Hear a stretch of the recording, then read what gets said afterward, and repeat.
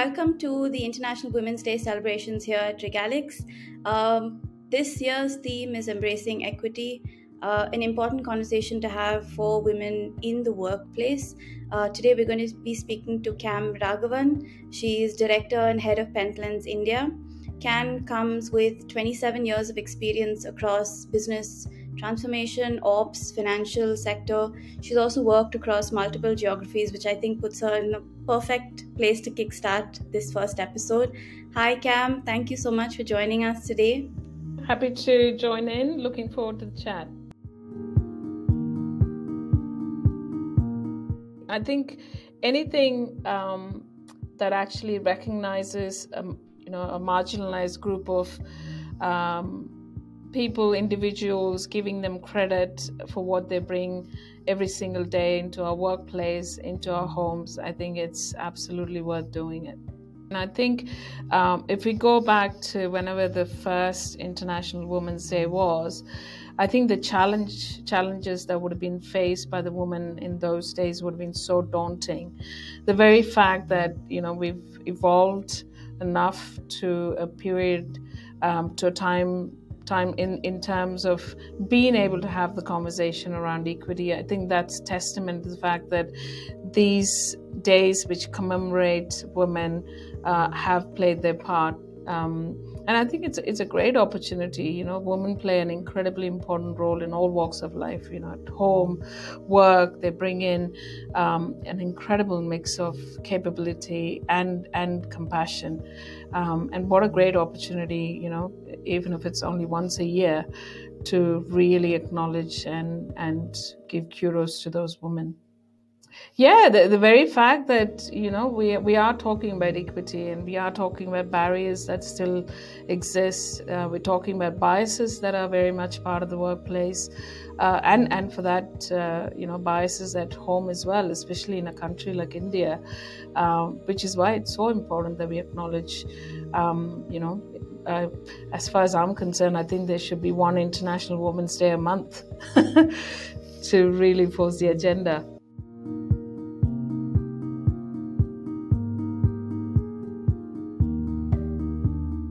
This is a question I get asked quite often from younger, female colleagues that are coming into the business as well. And I think, I like to answer it in two ways. One is obviously, the glass ceiling is very much there.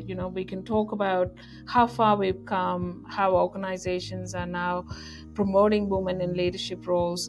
But the reality is the biases, which are decades old, don't just go away, don't disappear. They're still very much, are part and parcel of our work lives. In my personal case, there have been instances, and I'm going to share a couple of examples. I remember being given an opportunity to lead the commercial function for India and a couple of markets in the Middle East. And I was super excited about it. Selling is not something which comes naturally to me, but this was an opportunity to really push those boundaries and learn along the way as well. But the line manager at the time basically asked me a question which angered me then, and it still kind of annoys me when I think about it. He said, "You have a young family.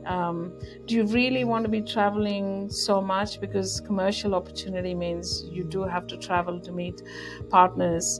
I just sat there thinking, you would never ever ask that question, with a male colleague. It just would not be something you would ask.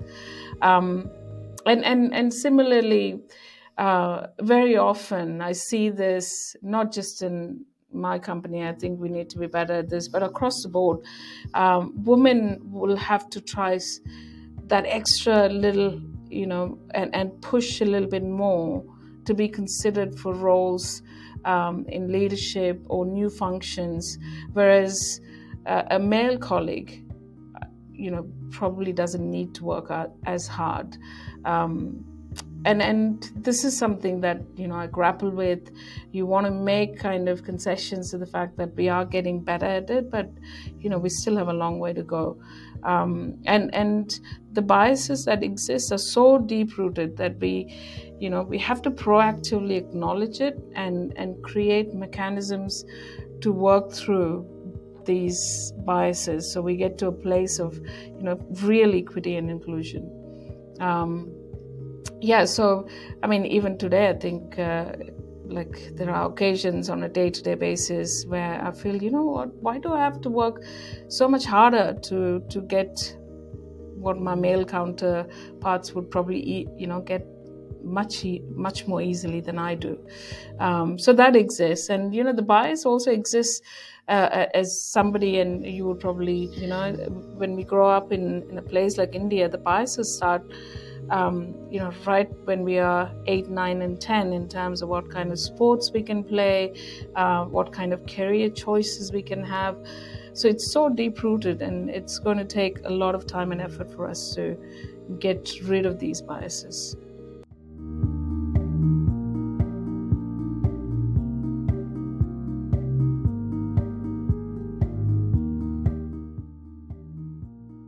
So I think the way society treats men and women is to a large extent what drives this.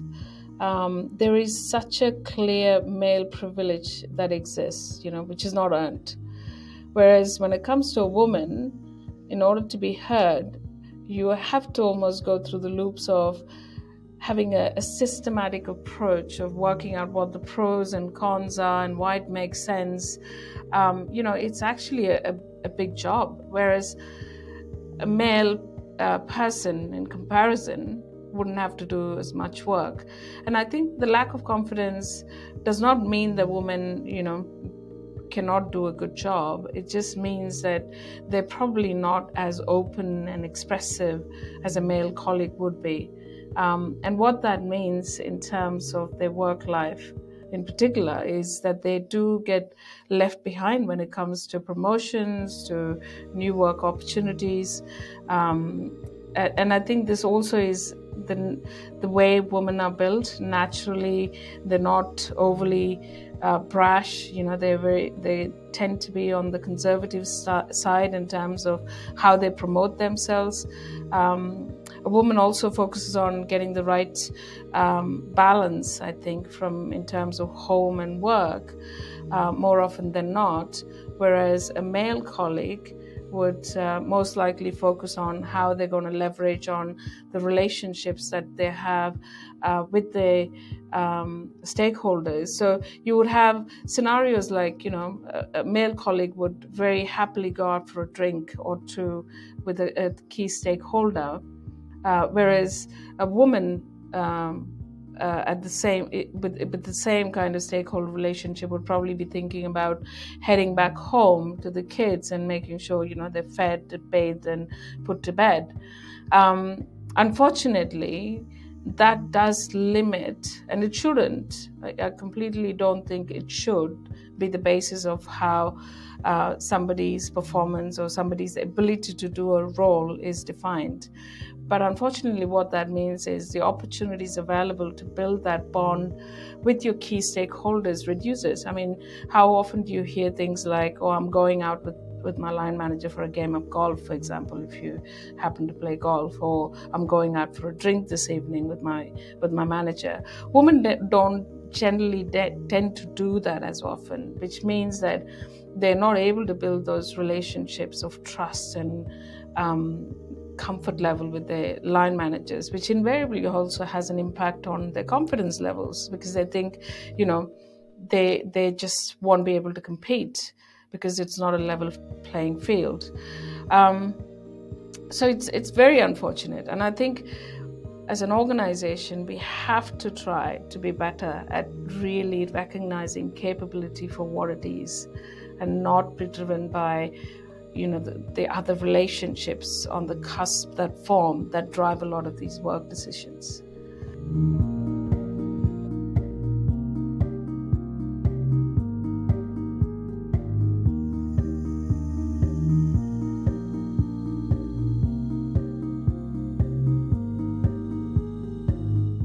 So I think with a lot of companies, and my workplace is no different, for us, DEI is an absolutely vital element of how we set ourselves for future success. Respecting unique traits of employees means that we are able to target a wider group of talent groups to recruit from. But more importantly, the company actually benefits because you're getting diverse views, diverse perspectives that you can capitalize on. And an inclusive workplace also helps establish a level of trust with the organization, which then invariably means your attrition levels are low, your engagement levels are more, and you're creating a happier culture within the organization, which then drives the right level of performance as well. So as far as I'm concerned, it's a win-win. I mean, how boring would it be if you had like 10 people all kind of looking the same and, bringing in the same kind of skill sets into the organization? So I personally, as well as I think Pentland are aligned in this, for us, it's a non-negotiable. It's how quickly we can go on that path and really be a DEI champion, which is the thing that we're working on. It's not a yes or no question at all. It's absolutely something that needs to happen and needs to happen now, if it hasn't already happened. I think, as I grow older, I kind of start to really believe that, we are in charge of our own destiny. Very often, the younger me probably would have waited in the sidelines and expected somebody else to take the lead on giving me the opportunities or encouraging me to go for another role. Where I am now, I think a little bit of wisdom helps. I really do feel that we need to have those conversations. If we feel there is a bias in our work setup or, the individuals who work with us, I think it's equally important for us to say, this is not right. Call it out, build an ally network, build people around you, or establish relationships with male counterparts who will actually fight the battle for you as well. And don't wait for somebody to pull out that chair at the dining table. You do it yourself. You have every right to be there, and if somebody else doesn't do it, you do it. And I think that's the shift in the way I perceive things. It's very hard though, for somebody who's relatively junior coming in, trying to establish their footprint in the business, to be able to be that confident and out there. So this is where I think mentoring helps. Female leaders in the business have to take it upon themselves to try and help with the junior female colleagues that are coming into the business. But it is having those conversations. If your diversity ratios don't look as good as it should look, push your HR, push the stakeholders who are making these hiring decisions and challenge status quo. It's not easy, and it won't bring about change overnight, but I think it's the step in the right direction. And hopefully, with continued focus on it, we'll get to a place where most organizations are kind of truly diverse. I still think it's a huge amount of work to be done though. So I think India is playing catch up, but they're doing a good job though. So I don't think they're slow in kind of embracing what needs to happen, but we are definitely playing catch up. And the reason is also because of the nature of the country that we live in. We have deep set value systems, kind of thought processes on what a girl can and can't do, what kind of jobs a woman can engage herself in. I mean, even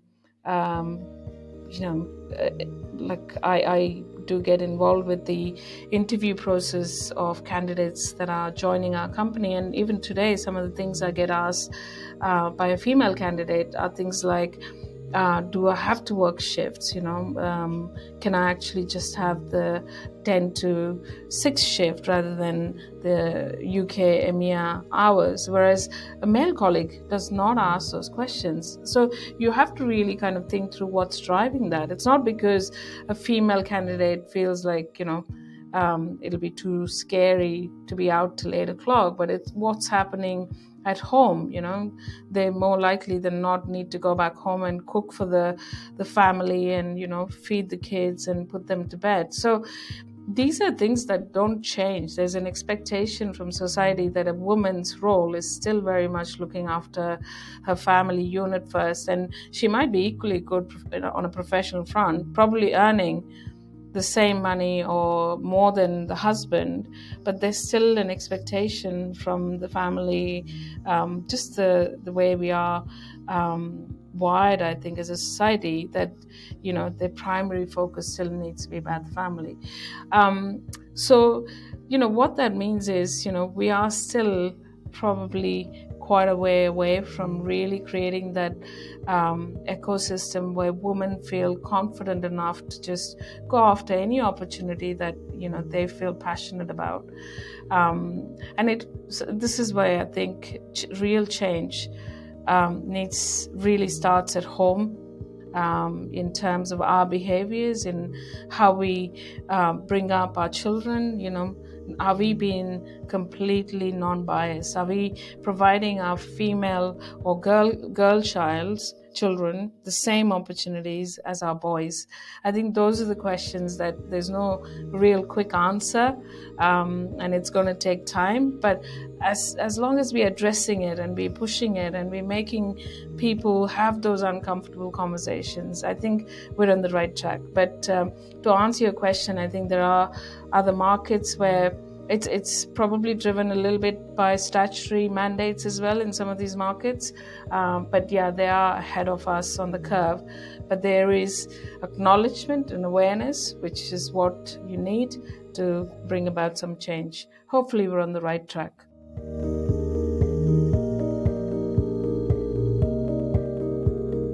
So I think there's two elements to it, Anu. One is, I think, it's creating a system of mentors.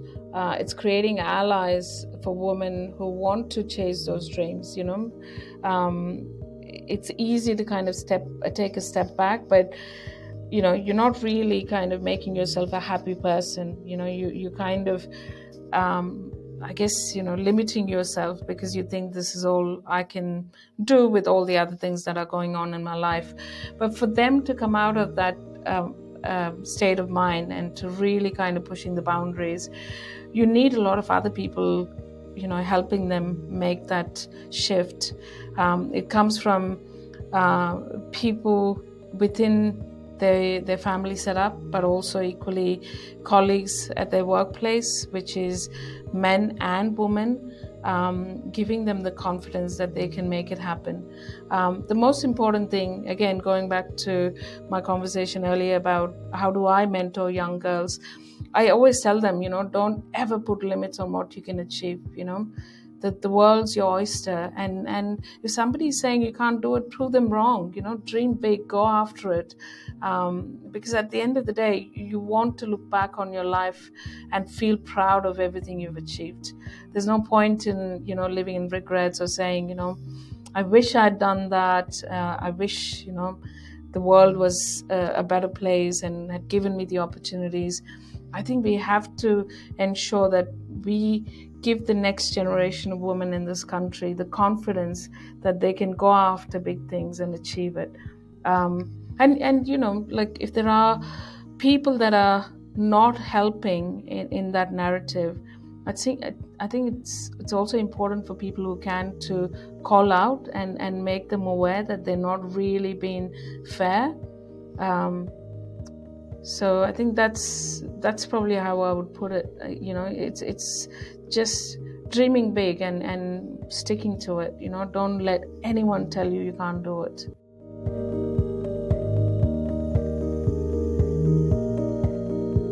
Yeah. So I think the first thing is to have clarity in terms of what it is that you want to do.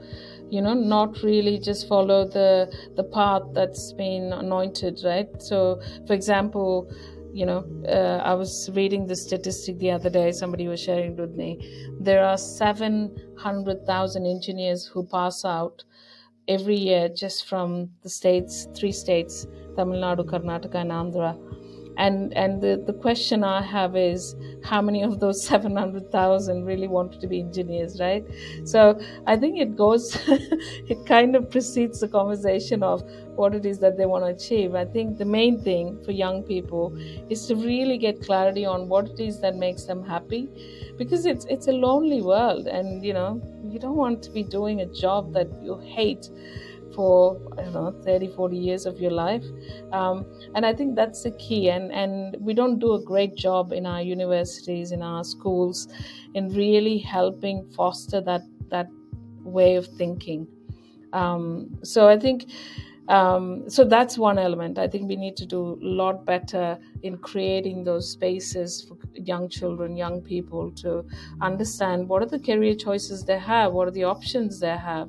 It doesn't need to be the same old stuff that our parents and their parents did.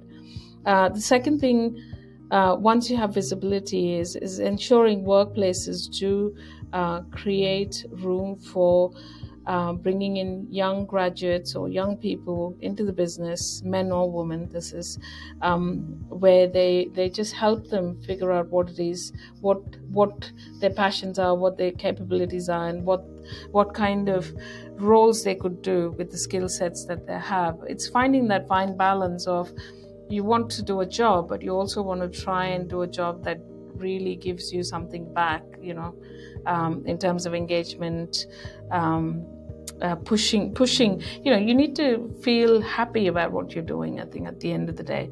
But where we can make a difference, and I'm talking about myself because I can help younger people frame this in their mind and go after it, is essentially creating that safe spaces within organizations where people can honestly discuss their insecurities, their fears, their ambitions, and have somebody else who'll just listen and kind of maybe give them a couple of pointers on what they could do. It's important, I think. It goes without saying that young women do need to have role models that they can model themselves on. So they should absolutely research into who are the different people in various areas of business, not just one particular area, and what they can benefit from these amazing leaders, female leaders that are out there. And I think one of the good things for me anyway is, while I was growing up, I probably had Mrs. Gandhi, right? She was the absolute superstar. But when I look at it today, like there are so many female superstars in every field, every area, entertainment, sport, law.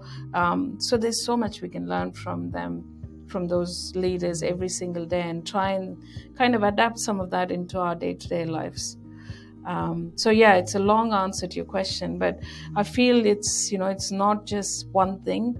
It's a combination of things, and finding those allies who really do want to make a difference, and get a lot out of just helping you and making sure that your dream, your ambition can be fulfilled.